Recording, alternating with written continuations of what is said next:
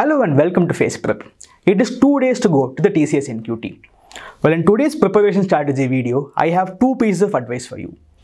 The first one is remember the concept of time management. This is a very important tool to cracking any online test. My second piece of advice, as a result of time management, the application that you need to do in TCS NQT is don't get stuck for too long in a single question. Okay, now why am I saying this? If you've been following our videos, all of our previous preparation strategy videos, you will know that highly likely the test is going to have a pattern where all questions are mandatory. Which means you need to answer the first question to even see what is the next question, right? And you cannot go back and revisit a question. And so in this strategy, right, you need to do some amount of time management calculation beforehand. Okay, now what am I talking about? Take, for example, the numerical ability section. This is going to have 26 questions in 40 minutes, right? So if you actually do a time per question calculation here, you don't have more than 1.53 minutes per question, right? 1.5 minutes per question. Right. Now, why am I talking about this number? Why is it important? You have 26 questions in the entire section, and because there is going to be no negative marking, you will stand a good chance only if you attempt all the questions first of all.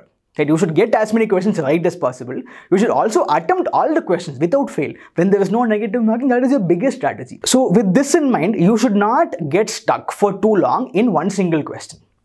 So numerical, it's 1.53 minutes per question. If you take a look at reasoning ability, it's going to be 30 questions in 50 minutes, which is going to be 1.66 minutes per question. Again, a little more than 1.5 minutes per question.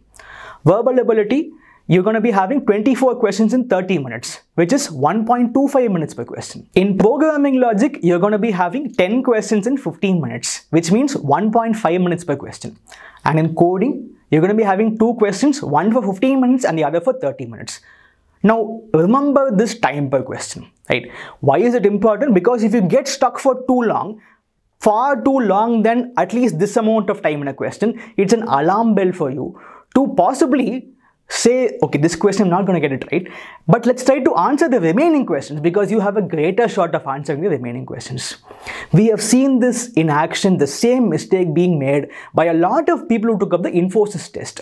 Very similar pattern. You remember, all questions mandatory. You had to answer a question and then only see the next question.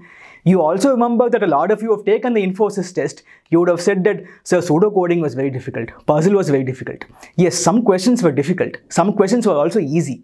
But the biggest mistake which a lot of people did was they got stuck for too long in a difficult question. And by the time they were able to see the remaining question, the time ran out. So don't allow time to run out. Ensure that you mind the amount of time that you need to put in for every single question and don't get stuck for too long. Right? And one important last piece of advice which I'd like to give you apart from this is while you plan for time management, also ensure that you plan for a lot of minor things. For example, getting ready for test day, ensuring that you have proper uninterrupted power supply, you have good internet connection, all those basic amenities. With 2 days to go, this is the time that you ensure that you do all those checks and get ready. All the best. Hey YouTube, how are you doing? Stay tuned to Face Prep for more awesome videos. Don't forget to subscribe.